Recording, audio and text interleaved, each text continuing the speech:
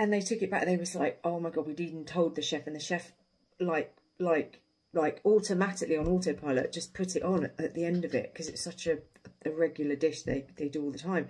And we were just so apologetic. I said, like, totally understand. Don't worry. I'll just have some chips. But they made a brand new one. But it took another 30 minutes at this point. Oh, I was so hungry. So they kindly bought me chips.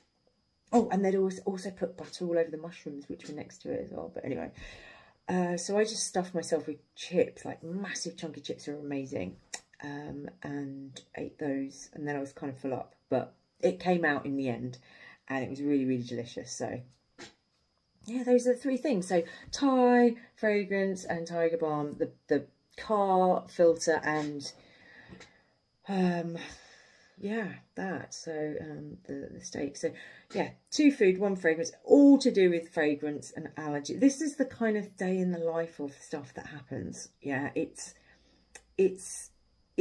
nothing kind of, you cannot plan for this stuff. There are some times when you just cannot plan for these kind of events to happen, and you have to kind of be resilient, be understanding. People are not just, you know, other people don't know, so it's quite hard, but you just have to be patient, resilient, and just see the funny side and get on with it.